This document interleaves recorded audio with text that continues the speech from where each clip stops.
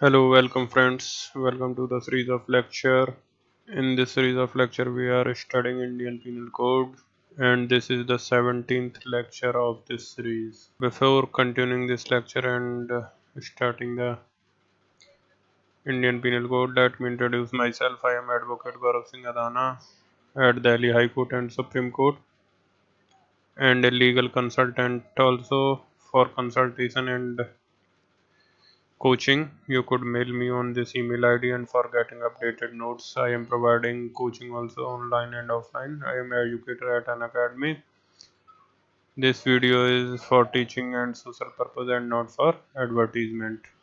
So friends, in the last lecture we had left on section 76 and 79, and we had also seen the difference between that. 76 में लिखा है bound by the legal duty and ठीक है bound by the law, and 79 में it is written justified by law. And we had also seen the examples कि when we would say that it is bound by the law and when we would say that a person is justified by law. Now let's see section 6 of the Indian Penal Code, and it is definition in the code to be understood subject to exceptions. ठीक है. Throughout this code, every definition of an offense, every penal provision, and every illustration of every such definition or penal provision shall be understood subject to exception contained in the chapter entitled General Exceptions, though those exceptions are not repeated in such definition, penal provisions, or illustrations. तो it is saying nothing but simply saying that कि हर एक जो penal का provision है और जो भी illustration है और जितनी भी डेफिनेशन या पीनल प्रोविज़न वो समझा जाएगा, understood shall be understood subject to किसके अधीन रह समझा जाएगा, exceptions content in the chapter. ठीक है, एंटाइटल्ड जनरल एक्सेप्शंस, उसके अधीन रह के सारे सेक्शंस और प्रोविजंस वगैरह सारे हम पढ़ेंगे. ठीक है, so every penal provision, every illustration, etc. So it is nothing, it's a mere definitions understanding. ठीक है, तो how the definitions in the code to be understood subject to exceptions. तो section 6 आसान है, उसमें कुछ समझाने के लिए नहीं है. The main thing I want to notice is that कि जब भी आंसर राइटिंग फॉर्मेट, तो आंसर राइटिंग फॉर्मेट के लिए एक बात बतानी थी. जब भी हम किसी एक्सेप्शंस, जनरल एक्सेप्शंस वगैरह का किसी का सेक्शन का हम रेफर करते हैं किसी को, then always right that particular section, जो भी जनरल एक्सेप्शन का हम सेक्शन रेफर करेंगे, that particular section read with section 6. Why? Because declaration given in section 6. तो अगर सेक्शन 6 को हम रेफर करेंगे तो थोड़े मार्क्स, एक आध नंबर ज़्यादा हमको मिल जाएगा अदर्स से. ठीक है, and the quality would be improve of the answer writing. So it is necessary to mention with each and every section in which we are writing for the general exception, that section read with section 6 for the general exception section. And now come to section 7. Every expression which is explained in part of this code is used in every part of this code in conformity with the explanation. ठीक है, तो किसी भी part में अगर कोई explanation दे रखी है तो वो हर पार्ट में यूज की जा सकती है in the conformity with the explanation. ठीक है, तो की जा सकती है. तो अब हम डायरेक्टली अगर कहीं पे भी एक्सप्लेनेशन एक पार्ट में दे रखी है, जैसे सेक्शन कोई भी किसी भी सेक्शन में मान लो एक्स वाई जेड, तो एक्सप्लेनेशन वगैरह दे रखी है किसी पर्टिकुलर सेक्शन में, जैसे मान लो सेक्शन 108, सेक्शन 108 का एक्सप्लेनेशन मान लेते हैं. तो अब अगर किसी और एक्सप्लेनेशन, उस एक्सप्लेनेशन को हम किसी और सेक्शन के साथ अगर यूज करना चाहते हैं, then we would say that read with 108 read with section 7. ठीक है, तभी तो हम उस सेक्शन से, पर्टिकुलर सेक्शन से उसको कोरिलेट कर पाएंगे और उधर यूज कर पाएंगे. अदरवाइज तो वो सेक्शन पर्टिकुलरली बाउंड हो जाएगा उस पर्टिकुलर बाउंड्री में. सो आंसर राइटिंग में भी हमको अगर कहीं पे यूज करना है, then also we would write in the same language, otherwise we would get 1 or 2 marks less. ठीक है, तो एक्सप्लेनेशन के लिए ऑलवेज रीड विद सेक्शन 7. ठीक है, तो जब भी हम किसी एक्सप्लेनेशन करेंगे तो लिखेंगे रीड विद सेक्शन 7. ठीक है, जब यूज करेंगे, जैसे example section 52 read with section 7. ठीक है, 84 रीड विद सेक्शन 6, तो एक्सेप्शंस के लिए जब आंसर राइटिंग लिखेंगे then we would use read with section 6. Okay, let's continue with the section 76. Nothing is an offense which is done by a person who is or who by reason of a mistake of fact and not by reason of mistake of law, because mistake of law is no excuse. ठीक है, in good faith believes himself to be bound by law to do it. ठीक है, तो 76 79 में ये देख लिया, it is written in 79 justified by law. ठीक है, तो so the situation came into 76 is the person is thinking himself that he is bound by the law, though the fact in real is that he is not bound by the law. तो असली में तो वो bound by law नहीं है, पर वो अगर सोचता है कि that he is bound by law, then he would get the defense under the section 76 if he act by thinking himself that he is bound by the law. So accused here is thinking himself bound by law but not actually so. ठीक है, ऐसा है नहीं कि वो bound by law है, पर वो सोचता है कि वो bound by law है. So no defense in mistake of law तो मिलेगी नहीं हमको, क्लियर है. who under the mistake of fact, ठीक है, ये सोच कर कि ये bound by law है, and ड्यू केयर और अटेंशन के साथ अगर कोई कार्य करता है तब उसको डिफेंस मिल जाएगा सेक्शन 76 में. Let's see the illustration. A soldier Fyers on A mob by the order of his superior officer in the confirmative with the commands of law.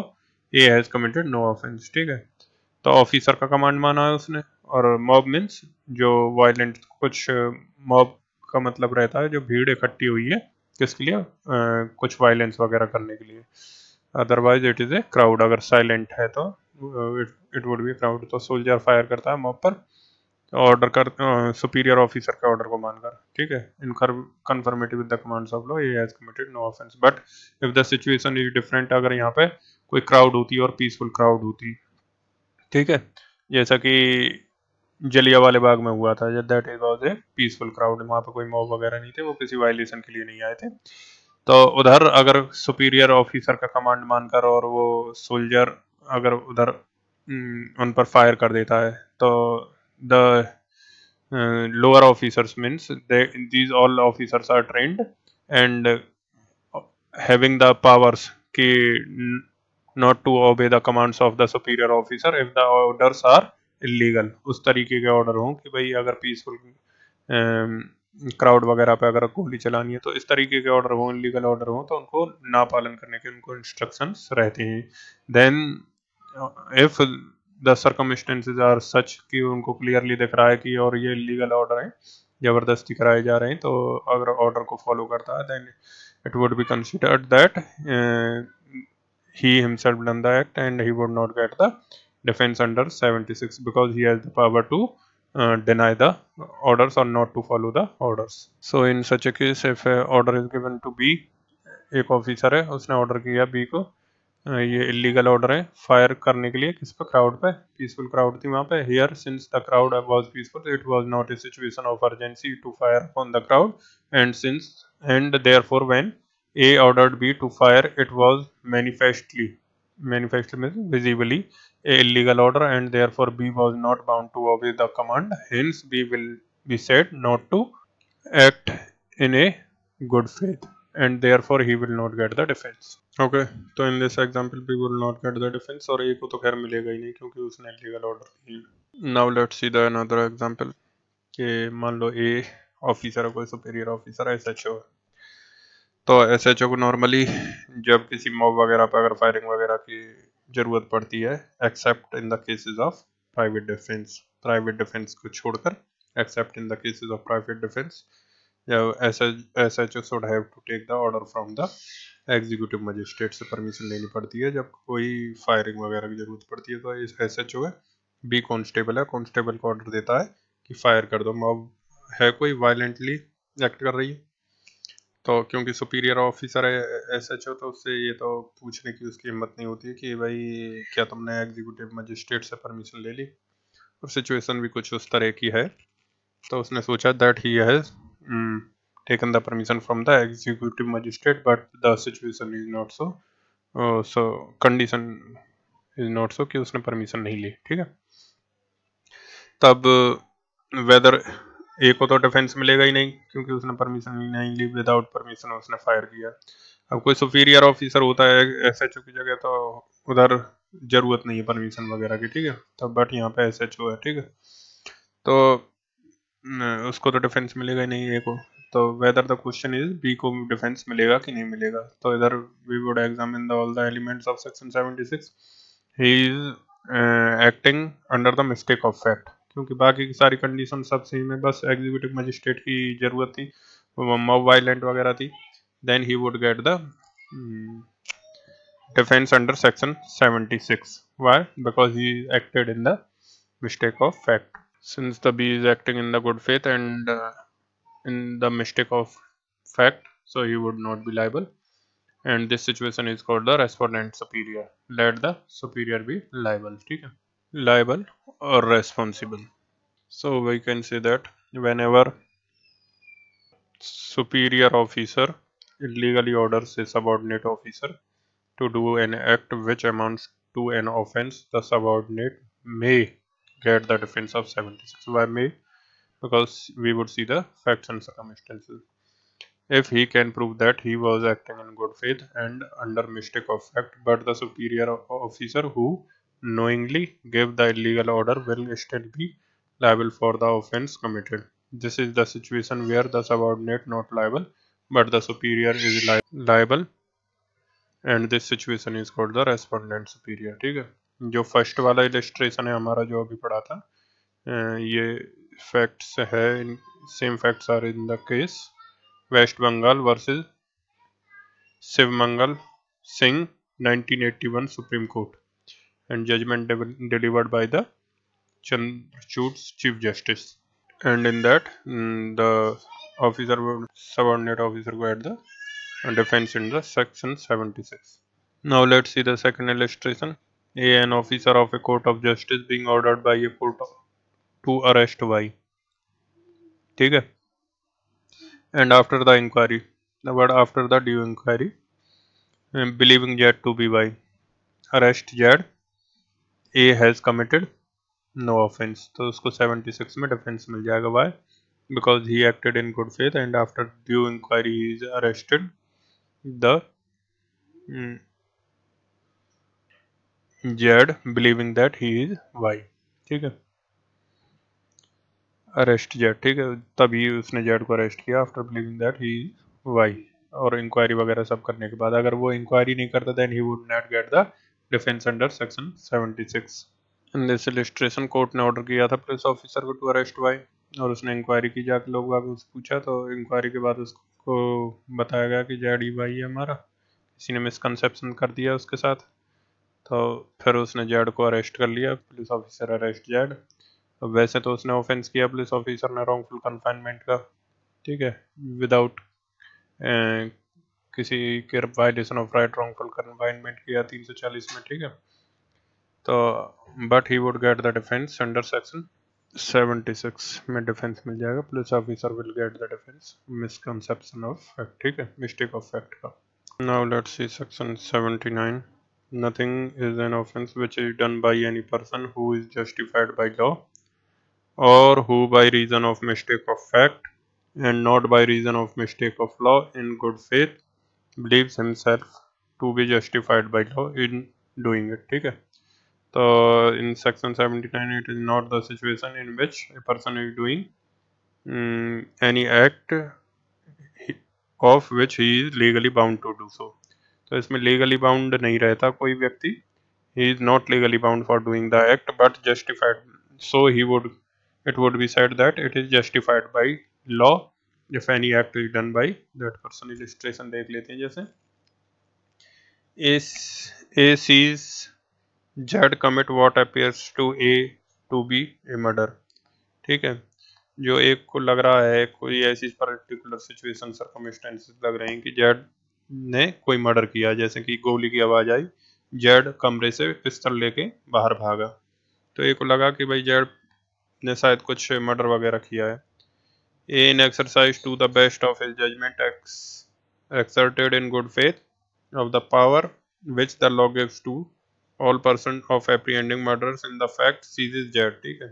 तो लॉ ने पावर दे रखी है प्राइवेट पर्सन को भी arrest any person who is doing any offence, ठीक है, CrPC में। तो उसका पावर का इस्तेमाल करते हुए वो जेड को किसी कमरे में बंद कर देता, बाहर से वो कुंडी लगा देता है, in order to bring Z before the proper authorities, ठीक है, जिससे कि वो प्रॉपर अथॉरिटी जो पुलिस ऑफिसर वगैरह है तो उसको अरेस्ट करा सके, उनको सपोर्ट कर सके, ठीक है। he has committed no offense, तो उधर माना जाएगा कि he would not commit any offense. Why? Because he would get the defense under section 79. He is justified by law, though it may turn out that Z was acting in self defense.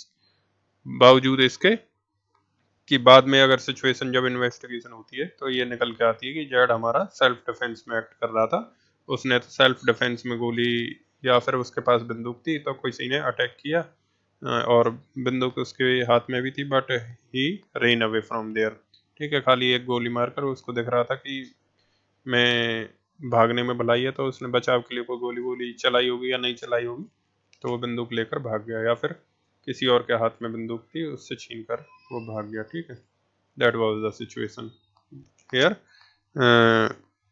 he would get the defense in this situation. So section 79 came for those person and give defense to those person who are not legally bound but they acted in the good faith and they would be justified by law. So section 79 covering the situation justified by situations which are justified by law. Mistake of fact, ठीक है, तो justified by law होना चाहिए, not the legally bound to do so. And plus mistake of fact में होना चाहिए वो act good faith के साथ होना चाहिए, believed himself to be justified by law, ठीक है। अंडर सेक्शन 43 ऑफ सीआरपीसी किसी को पावर दे रखी है हमने, जैसे एग्जांपल में देखा था कि अरेस्ट करने की, तो वो जस्टिफाइड बाय लॉ समझता है, अरेस्ट करने की पावर दे रखी है तो वो मिसकंसेप्शन में जज को कर लेता है अरेस्ट, रॉन्गफुल रेस्ट्रेंट कर देता है उसका, ठीक है। तो वैसे तो ऑफेंस रॉन्गफुल रेस्ट्रेंट का, but he would be justified by law under section 79। इसमें एक केस देखते हैं हम, state of Orissa versus Ram Bahadur Thapa, 1960 Orissa high court का केस है।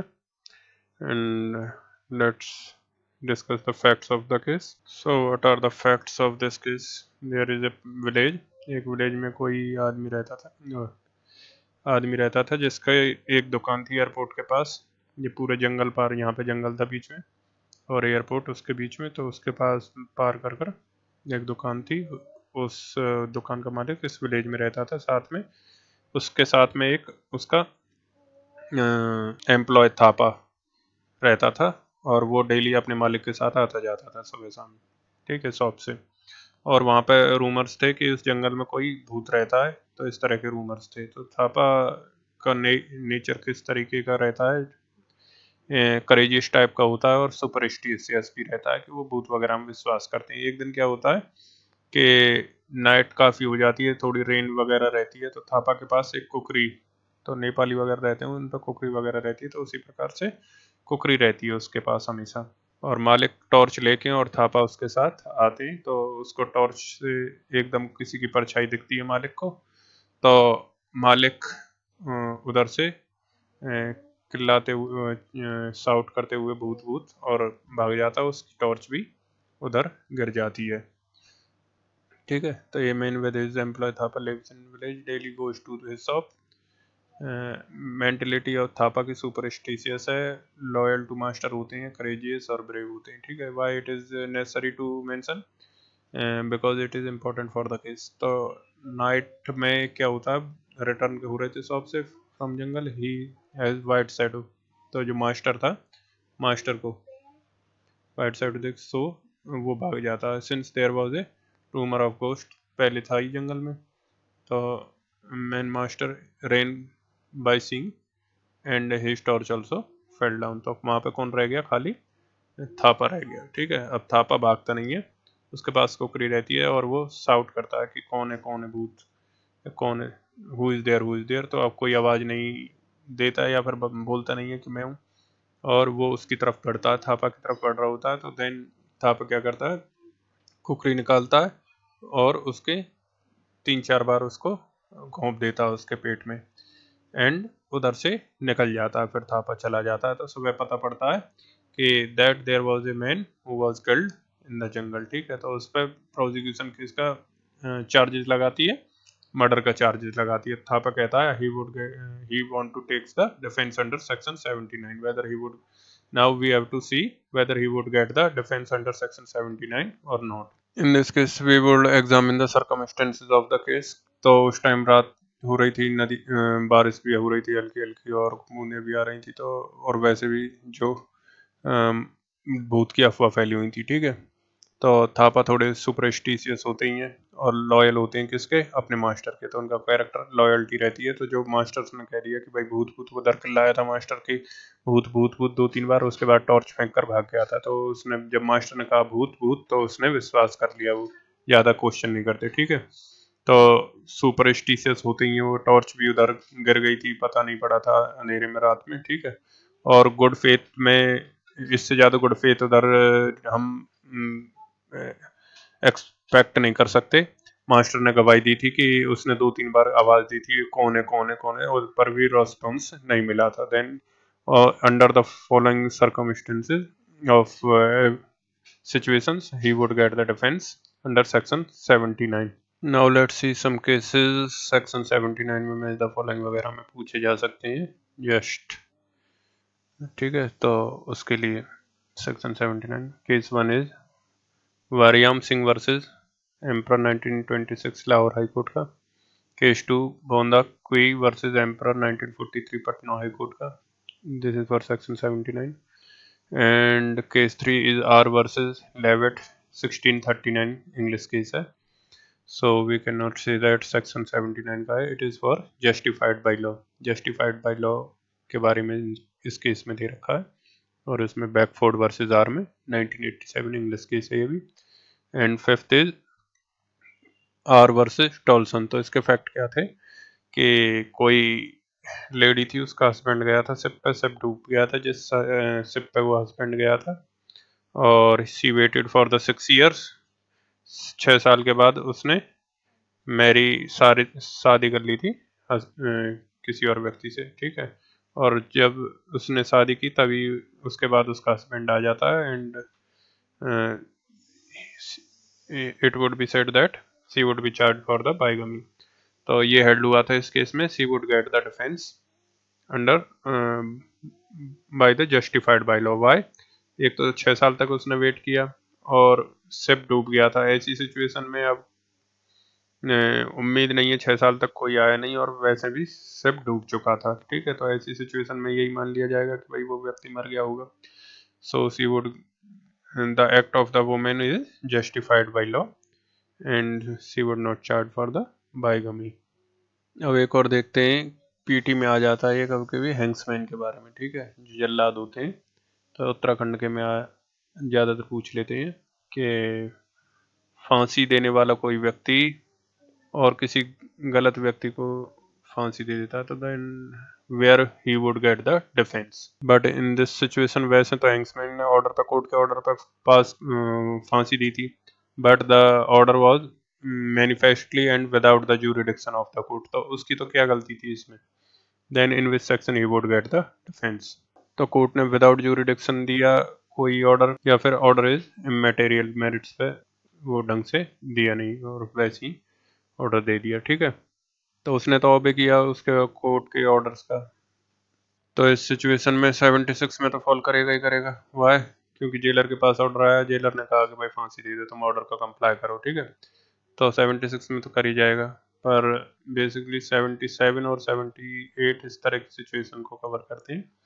Now let's see section 77 and 78. Let's see section 78. Nothing is done in pursuance of or which is warranted by the judgment or order of court, a court of justice, if done while such judgment or order remains in force is an offense, notwithstanding the court may have had no jurisdiction to pass such judgment or order, provided the person doing the act in good faith believes that the court had such jurisdiction. ठीक है, तो जब option अगर PT में आ जाए कि 76 और 78 दोनों दे रखे हों स्पेसिफिकली, तो we would prefer in such type of cases 78, जब कोर्ट की वजह से या फिर किसी ऑर्डर वगैरह के या फिर जजमेंट की वजह से अगर कोई कार्य होता है किसी व्यक्ति द्वारा, ठीक है, then he would specifically gate, क्योंकि 76 is a general section and 78 is a specific section in the cases of judgments court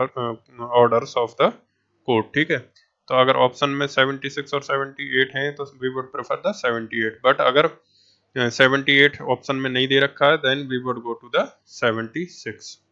so if option में अगर 78 76 जोन दे रखा है तो फर्स्ट प्रेफरेंस हमारी ये होगी, अदरवाइज अगर 78 नहीं दे रखा है तब हमारे 76 में देखा जाएगा कि it is the general and we would take on the 76। Now we would switch to the topics offences against the body. इसमें हम कल्पेबल होमिसाइड और मर्डर से शुरुआत करते हैं, and first we would C section 299 culpable homicide, then 300 that is murder. तो generally गलती क्या करते हैं कि हम ज़्यादा जोर 300 पे देते हैं, but we have to focus mainly on the section 299 because कुछ एक दो एलिमेंट अगर ऐड हो जाएंगे 299 में that will amount to the murder, ठीक है। तो बाकी के एलिमेंट तो सेम है 299 के, एंड द जो पनिशमेंट दे रखी है कल्पेबल होमिसाइड की that is given in the 304, and जो पनिशमेंट मर्डर की दे रखी है 300 में जो डेफिनेशन है उसकी 302, ठीक है। And culpable homicide is genus and murder is specie. So we would study the genus and specie part and we would discuss it. Then we would discuss the explanation of 299, and while doing the explanations of 299 we would and correlate the third explanation of 299 to the miscarriage, that is section 312 and 313. Then we would again see the section 300 and in which we would study the transfer of malice. In transfer of malice situations of like that कि एक गोली मारी और लग गई B को, then there is situation that you are whether you are liable for the murder of B or not, that kind of situation in transfer of malice. Then we would see the other three exceptions of section 300, जिसमें से हमने second one already done. Now we start with section 299। तो इसमें case law वगैरह printed notes चाहिए तो किसी को उसमें से देख लेना, एंड उसमें काफ़ी केस लॉ मिल जाएंगे, अदरवाइज इधर we are discussing about the concepts. Let's C section 299। whoever causes death by doing an act with the intention of causing death, ठीक है। डेथ करता है कोई व्यक्ति और with intention of causing death, means रिया मांग रहे हैं, here the means Riya is intention of causing death or with the intention of causing such bodily injury।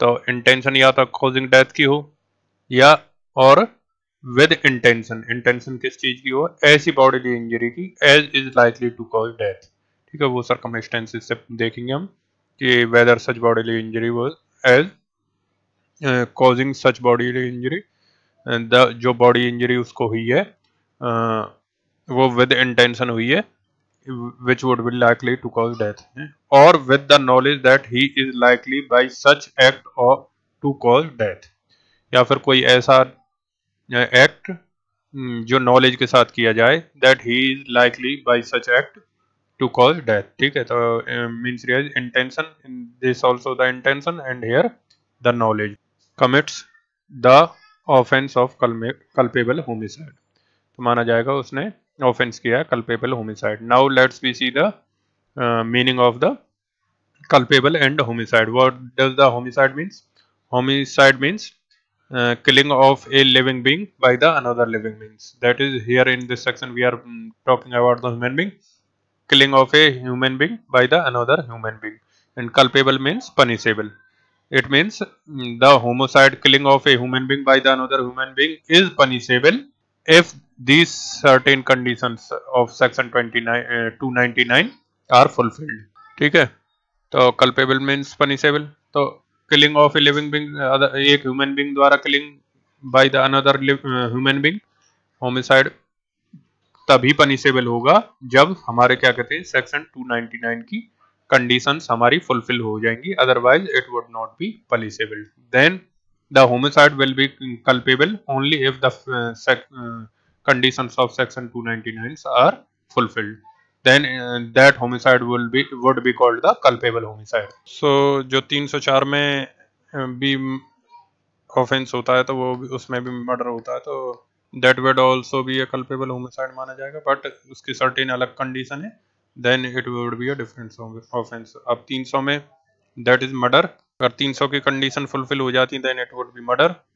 अगर 300 की कंडीशन फुलफिल नहीं होती या फिर किसी का सेक्शन 300 में अगर कोई मर्डर प्रूव हो जाता है, सारे एलिमेंट्स 300 के फुलफिल हो जाते हैं और वो किसी एक्सेप्शन में लाई कर जाता है 300 के में, 300 के एक्सेप्शन में लाई कर जाता है, then it would be convert again to the culpable homicide. ठीक है. तो जब हम एग्जामिनेशन करते हैं कि भाई किसी की डेथ हुई है तो सबसे पहले हम देखते हैं examination whether it is a murder और नॉट. ठीक है. जब मर्डर के 300 के एलिमेंट हमारे फुलफिल नहीं हो पाते, then we would see that it is culpable homicide. ठीक है. मर्डर के, क्योंकि मर्डर के जो एलिमेंट्स हैं हमारे 300 के फुलफिल नहीं हो पा रहे, पूरे जो एलिमेंट्स हैं वो नहीं हो पा रहे. ठीक है. तो then it would be culpable homicide. And इसी वजह से 304 में जो पनिशमेंट है that is not for the punishment of culpable homicide, it is the punishment for the culpable homicide not amounting to murder. ठीक है.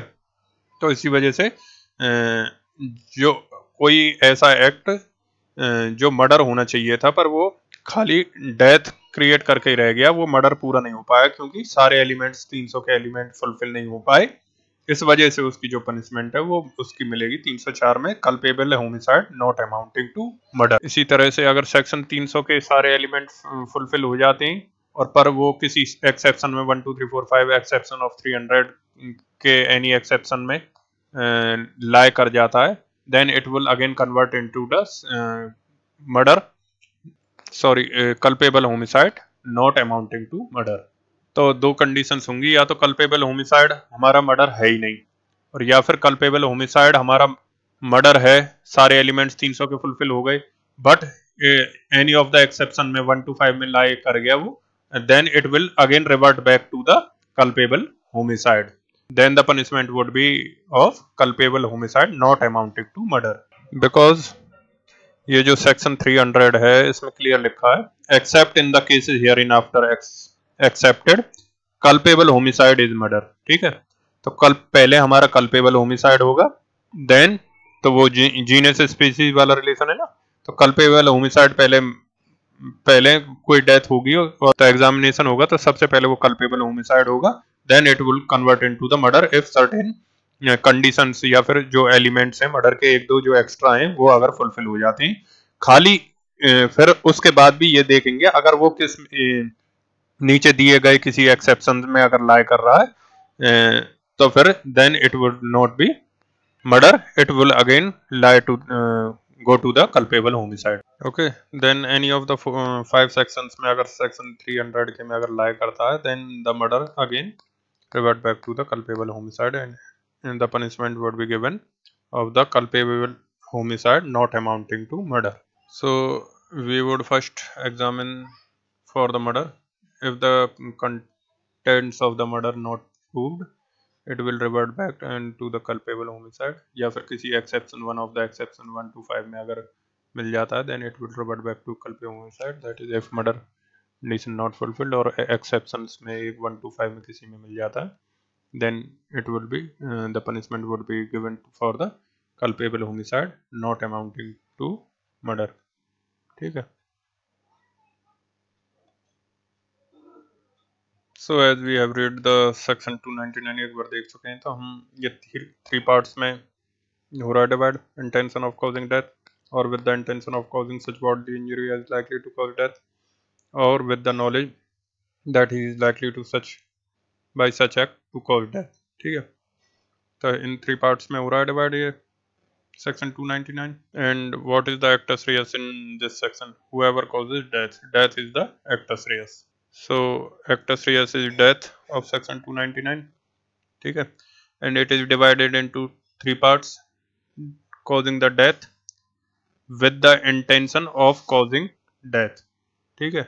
या तो डायरेक्टली कोई डेथ क्रिएट कर देता किसी व्यक्ति की, and that death to itself done by intention of causing death. ठीक है. या तो डायरेक्टली कोई डेथ क्रिएट कर देता किसी व्यक्ति की and that death to itself done by intention of causing death. ठीक है. या तो डायरेक्टली कोई डेथ क्रिएट कर देता किसी व्यक्ति की and that death to itself done by तो जो मीन्स रिया इंटेंशन होगा।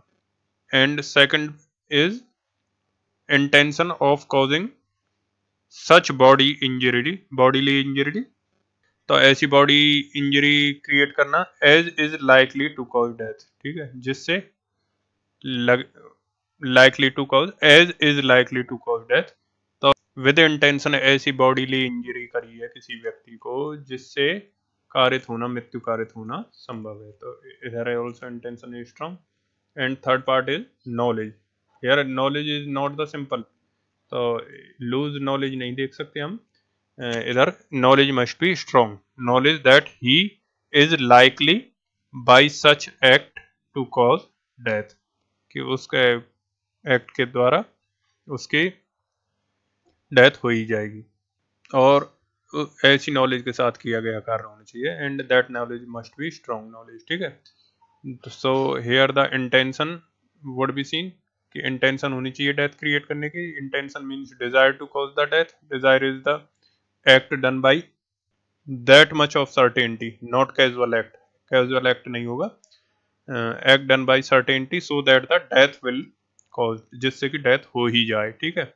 जैसे कि एग्जाम्पल देख लेते हैं, किसी के सर पे लाठी मार दी तो क्या उससे डेथ हो जाएगी? सिंपली नहीं होगी, तो he is not intended to cause the death. किसी के जो छोटा वाला चाकू होता है वैसे मार दिया तो डेथ नहीं होगी, ग्रीवियस हर्ट वाली हो जाए। अगर हर्ट में मार दिया then it would cause the death, ठीक है। अब किसी के सर पहले से ही ऐसी सिचुएशन है, फटा हुआ या फिर उस तरीके का, उसमें हल्के से लाठी भी मार दी तो मर जाएगा, then it would be shown that intention. तो सर्कमस्टेंसेज और कंडक्ट से देखा जाएगा whether it would be intent to do such bodily injury, या फिर it is intended to causing death, या he is having the knowledge, कि नॉलेज कैसे सिर पे उसके पहले से फटा हुआ, काफी लगी हुई थी और फिर भी लाठी मार दी, then he is having the knowledge by doing such act to cause the death, कि भाई एक हल्की सी लाठी भी मारी तो उसके वो मर जाएगा, या फिर ऑपरेशन होके आया तो उस टाइम तक इस वाले में लाई कर जाएगा, ठीक है। या small drop of cyanide, small drop of cyanide, potassium cyanide. अब पोटेशियम साइनाइड किसी के लगाएंगे या फिर मिला देंगे, किसी को स्क्रैच कर देंगे तो it will amount to, it would be consider that he is having intention, क्योंकि सबको पता पोटेशियम साइनाइड से तुरंत मौत होगी। या फिर किसी के पैर में गोली मार दी, then it would not consider that it he is having the intention, क्योंकि पैर में गोली मारने से डेथ तो नहीं होगी, हालांकि ग्रीवियस हर्ट हो जाए वो अलग चीज है। किसी के मुंह पे तकिया रख दिया और उससे हटे ही नहीं तो then it would be consider that intention, की कितनी देर तक बैठे रहे और वो सारी चीज। अब किसी को तैरना सिखाने के लिए या फिर किसी के अंदर डर है पानी के अंदर कूदने का, तो उधर लाइफ गार्ड वगैरह सारे तैनात हैं और जबरदस्ती उसको खुदा देते हैं, then it would be consider that it is not intent to do the murder, तो उसका भय निकालने के लिए भाई सारे लाइफ गार्ड वगैरह खड़े थे तब उसने धक्का दिया, तो देन ये डिपेंड करेगा circumstances to circumstances and by the conduct of the person, ठीक है। तो अब किसी ने एक मंजिल से धक्का दे दिया, ठीक है, लड़ाई झगड़े में पहली मंजिल से, तो then it would be not consider कि भाई पहली मंजिल से धक्का दिया, कि it would not the intention, क्योंकि कोई मरेगा नहीं, हाथ पैर वगैरह भले ही टूट जाए, ठीक है। अब वो डिपेंड करेगा कि भाई उसके मकान के साथ में कोई सड़क थी जो बिजी सड़क थी, उधर से गाड़ी वाड़ी आती थी तो उधर किसी गाड़ी के आके नीचे मर गया, तो वहाँ पे भी कंडक्ट और सर्कमस्टेंसेस वगैरह देखे जाएंगे that whether he has a intention और नॉट। आप किसी को छठी मंजिल से आठवीं मंजिल से धक्का दे दिया तो वो मरेगा ही मरेगा, ठीक है। तो वो भी डिफरेंट सिचुएशन में कंडक्ट एंड सर्कमस्टेंसेस पे ही देखा जाएगा that he is having the intention और नॉट, ठीक है। So we can say that intention to cause death is the highest degree of means Riya, and the test is as to whether the reasonable person who actually had desire to cause death would have done the same act in the same manner in the same circumstances so as to assure himself that the consequence of death be produced with certainty. It all depends upon the facts of the case, ठीक है, that is the surrounding circumstances and also the conduct of the accused, ठीक है। सो I have already explained कि test तो ये होगा हमारा reasonable person का, कि उसी डिजायर के साथ रीजनेबल व्यक्ति ने किया होगा वो कार्य, अगर वो डेथ करना चाहता होगा उसी सेम एक्ट को सेम मैनर में और सेम सर्कमस्टेंसेस में जैसे कि उस व्यक्ति ने किया है जिसने ऑफेंस किया, ठीक है। तो अगर सेम निकल के आता है तो then he intended to cause the death accused, ठीक है, accused intended to cause the death, अगर आंसर ये पॉजिटिव में आता है इसमें। और ये सब देखा जाएगा हमारा circumstances of facts of the case में, ठीक है, दैट इज सराउंडिंग सर्कमस्टेंसेस और कंडक्ट क्या किया है एक्यूज ने। So we had seen all the three parts of the section 299। तो अब इसमें डिफ्रेंशिएट करके देखते हैं कि किस पार्ट में हमारा लाई करेगा कौन सा एक्ट, ठीक है। तो एक्ट अगर कोई इस तरीके का हो जो डायरेक्टली हमारा डेथ क्रिएट करता है, then it would be go into the first part, ठीक है। अब कोई एक्ट ऐसा हो जो किसी बॉडीली इंजरी के द्वारा अगर डेथ क्रिएट करता है, then it would go to the second part, ठीक है। और बॉडीली इंजरी भी हम देखेंगे that it must be of such kind of nature कि उसके माइंड से क्लियर मैनिफेस्ट हो उसके mind say that act is related to cause the death, ठीक है। तो इस तरीके का अगर एक्ट हो then it would be in the second part, ठीक है। तो जो बॉडीली इंजरी है हमारी फिजिकल, इंटरनल और एक्सटर्नल इंजरी भी बॉडीली इंजरी में आएगी, ठीक है। तो या तो फिजिकल इंजरी हो, फिजिकल इंटरनल में हो या फिर एक्सटर्नल इंजरी हो, then it injury must be must. तो इंजरी हमारी जरूरी है तभी हमारी बॉडीली इंजरी में आएगा, अदरवाइज जो जैसे फांसी पे लटकाना या फिर तकिए से दबा के मुंह देना तो वो सफोकेशन टाइप में आएगा। अदरवाइज अगर हड्डी वड्डी टूट जाती है गर्दन की फांसी के टाइम पे देन बॉडीली इंजरी है, बट सफोकेशन की वजह से मरते हैं जब फांसी दी जाती है, it is a body injury, ठीक है। अब किसी को पानी में डुबा कर मार देना, it is not a body injury, it is drawing. तो फांसी नॉट ए बॉडी इंजरी, डुबा कर मार देना is not body injury, poison दे देना किसी को is not body injury, cyanide किसी को लगा देना that is also poison, so it not a body injury, etcetera are not the body injury. तो ये डायरेक्टली डेथ क्रिएट कर रही है हमारे, ठीक है, ये एक्ट हमारे डायरेक्टली क्रिएट कर रहे हैं एक्ट। तो इस तरह की बॉडी इंजरी है ये, जो कि वैसे तो कहेंगे हम बॉडीली इंजरी है पर ये फिजिकल बॉडी इंजरी नहीं है कि भाई पहले इंजरी हुई किसी को, बॉडीली इंजरी हुई और उसके बाद और उसकी इंटेंशन थी ऐसी बॉडीली इंजरी करने की, क्लियर मैनिफेस्ट हो रहा है कि इस तरह की बॉडीली इंजरी की है उसने जिससे डेथ क्रिएट हो जाए। तो इधर तो उसने तब तक गला घोंटा जब तक उसकी मृत्यु कारित ना हो जाए, तब तक डुबा के रखा जब तक उसकी मृत्यु कारित ना हो जाए, तब तक पॉइजन मतलब इस तरह का पॉइजन दिया जो मृत्यु कारित ना हो जाए, या फिर ऐसी जगह डुबा दिए जहाँ पे उसकी मृत्यु कारित हो जाए, ठीक है। Then this act clearly manifest that the he cause the death, ठीक है। तो ये एक्ट तो क्लियरली मैनिफेस्ट कर रहे हैं, तो फर्स्ट क्लाउज में तो ऐसी सिचुएशंस आएंगी जो क्लियरली मैनिफेस्ट कर रही है, बट सेकंड क्लाउज में हम एग्जामिन करेंगे कि माइंड कैसा था कि इस तरह की बॉडीली इंजरी थी कि नहीं थी जो हमारी डेथ क्रिएट कर रही है। तो फर्स्ट में तो क्लियर आ जाएगा वो, भाई उधर तो देखना ही नहीं पड़ेगा कुछ, पर सेकंड में थोड़ा एग्जामिन ज़्यादा करना पड़ेगा जो सेकंड पार्ट रहेगा, ठीक है। तो ये नॉट ए बॉडी इंजरी, ये बॉडी इंजरी नहीं होती इस तरह की जो डायरेक्टली जिनसे मौत हो जाती है। तो होती तो है पर उनको कंसीडर नहीं करते that it not a body injury, it will covered into the first part, ये डायरेक्टली डेथ के लिए होगा तो इनको फर्स्ट पार्ट में मानेंगे as the death is create without any body injury. So we can also say that the part clause को हम पार्ट को जो हम क्लॉज भी कह सकते हैं, ठीक है। इधर अगर पढ़ें कि भाई एग्जामिनेशन के टाइम पे अगर हम देखना चाहें तो फर्स्ट क्लॉज सेकंड जो ऊपर हमने एग्जामिन किए थे अभी कि these are the three parts of the section 299, ये थ्री पार्ट हैं 1 2 3, तो इनको क्लॉज भी क्योंकि कई सेक्शन में क्लॉज अलग अलग दिए होते हैं तो इधर दिए नहीं है तो इनको क्लॉज भी मान सकते हैं, the clause and part are the same. So we can say that whenever the death is caused by bodily injury, if the circumstances suggest a direct intention of the accused to cause the death, ठीक है, direct intention है जैसे दबा के मार देना, cyanide potassium cyanide दे देना या फिर दम घोंट के मारना, डायरेक्ट इंटेंशन, ठीक है, then clause 1 that is part 1, ठीक है, will apply, but if the intention was to cause bodily injury but the intention to cause death is not proved, then clause 1 will not apply rather clause 2 that is part 2 will apply, ठीक है, then part 1 will not apply, then part 2 will apply. So इस तरह की body injury है जो clearly manifest हो रही है, then part 1, और अगर क्लियर मैनिफेस्ट नहीं हो रही है then it would be in not in part 1, rather part 2 will be applicable, ठीक है. तो why would we examine that it would be lie in the part 1 or part 2? Because it is necessary for the answer writing.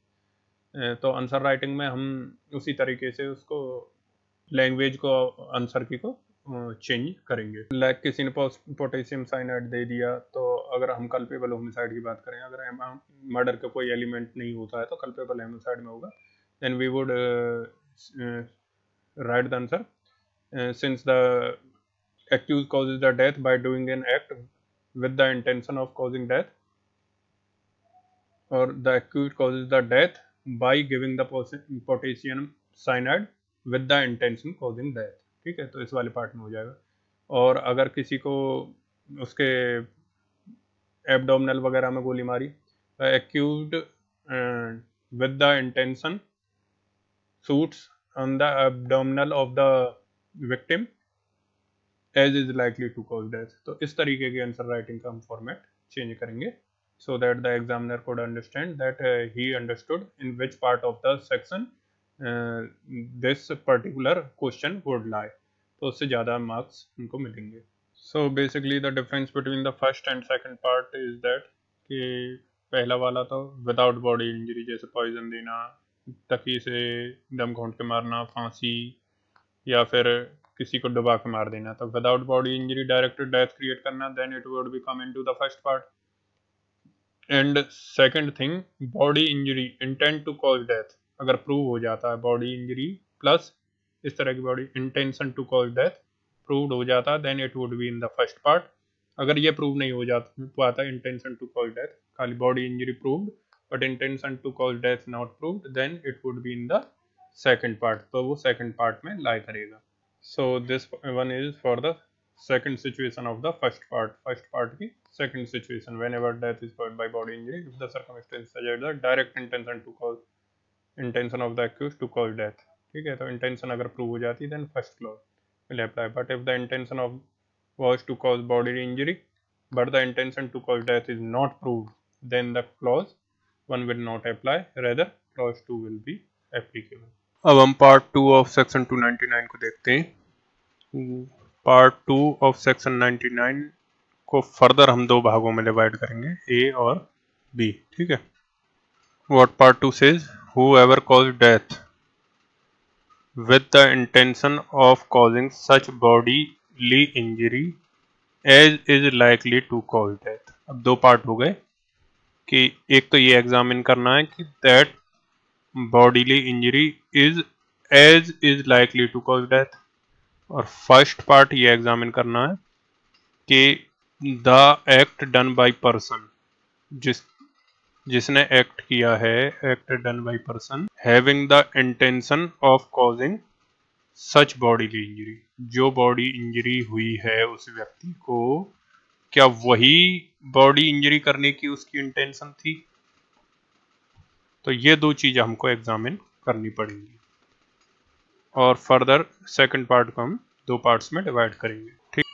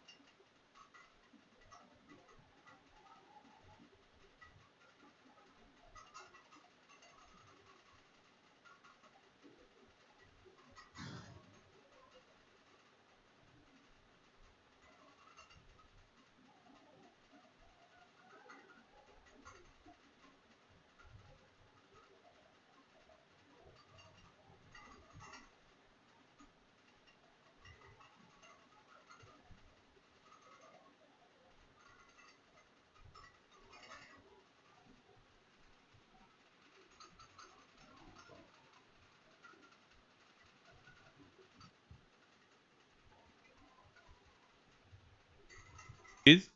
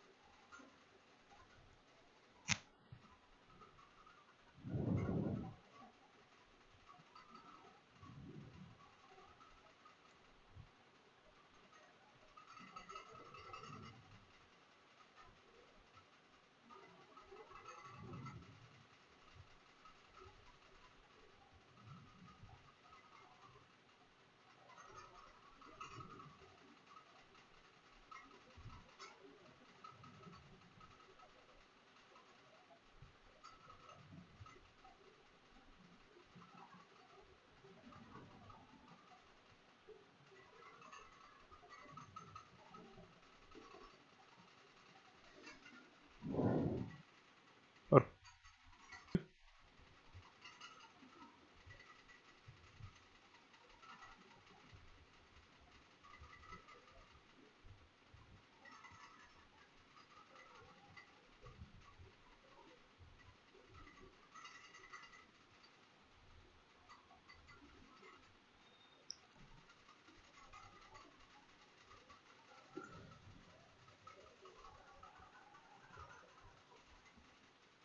ठीक है।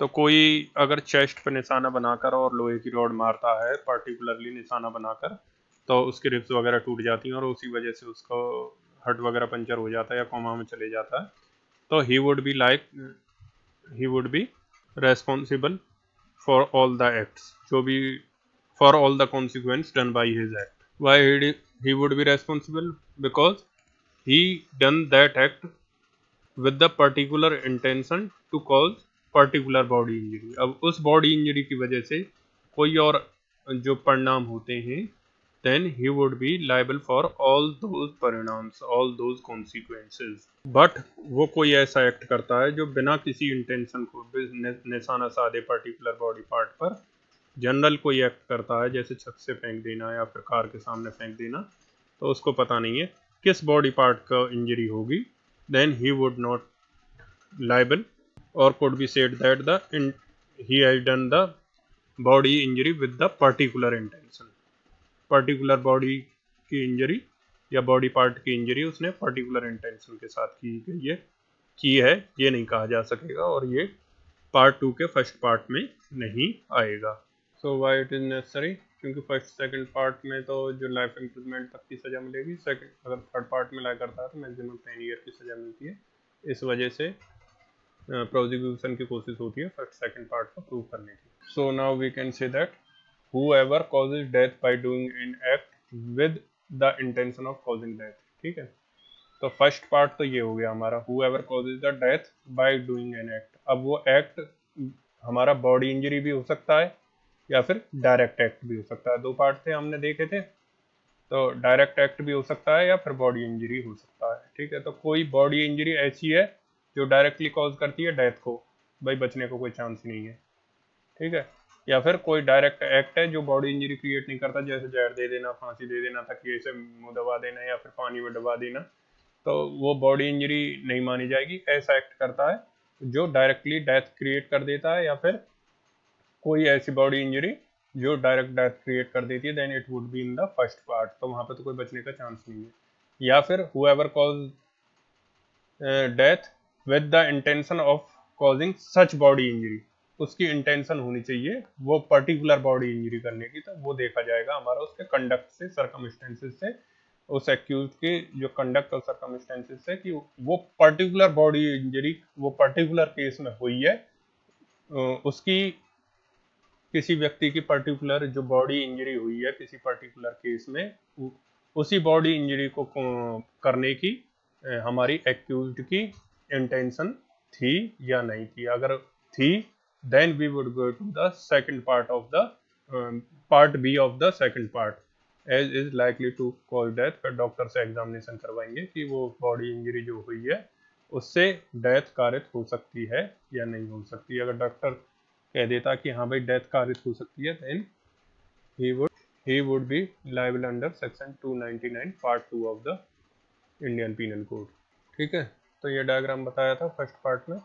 या तो without body injury direct death prove हो गई कि भाई बॉडी इंजरी के बिना डेथ, जो केसेस से जहर वहर देना, साइनाइड, पोटेशियम साइनाइड ड्रॉ करके मारना, किसी को दबा के मारना, वो सारी चीज़ प्रूव हो गई फर्स्ट पार्ट। या फिर बॉडी इंजरी, किसी के हार्ट में गोली मारना, बॉडी इंजरी हो गई, ठीक है, और उसकी इंटेंशन प्रूव हो जाती है कि intention to cause death prove हो गई, देन फर्स्ट पार्ट। अब बॉडी इंजरी तो प्रूव हो गई हमारी, ठीक है, और फिर इसमें देखा जाएगा कि जो बॉडी इंजरी हमारी प्रूव हुई है, अब इंटेंशन प्रूव नहीं हो पाती, जैसी इंटेंशन प्रूव नहीं होगी then we would switch to the second part. ठीक है, अब इसमें तो फर्स्ट पार्ट में रहेगा ही रहेगा, इसमें बॉडी इंजरी प्लस इंटेंशन अगर प्रूव हो जाती है फर्स्ट पार्ट, अगर इंटेंशन प्रूव नहीं हो पाती तो then we would switch to the second. ठीक है, अब बॉडी इंजरी को फिर दोबारा एग्जामिन करेंगे हम कि whether the accused intended to do that particular body injury, अगर वो पर्टिकुलर बॉडी इंजरी करने की उसकी इंटेंशन थी पार्ट ए में, देन और we would move to the part B. ठीक है, पार्ट बी में मूव करेंगे, डॉक्टर से एग्जामिन कराएंगे कि उसी बॉडी इंजरी की वजह से जो कॉन्सिक्वेंस हुए हैं डेथ क्रिएट हुई है कि नहीं हुई, it is likely to cause death, then the second part would be apply. And when the third part, अब इन दोनों में तो लाइफ इम्प्रिजनमेंट की सजा है हमारी, when would be the third part apply, ये हम देखेंगे नेक्स्ट लेक्चर में, the continuation of lecture, next lecture we would examine the third part of. ठीक है, थर्ड पार्ट को एग्जामिन करेंगे सेक्शन 299 के को। So in the next lecture we would see how we would switch to the third part of the section 299 and what and how we differentiate third part of section 299 with the first and second part। तो differentiate कैसे करेंगे तो वो तो clear ही हो जाएगा जब first second third part clear अलग अलग पार्ट्स देख लेंगे हम। So guys, thank you for watching this lecture. Hope you liked the lecture.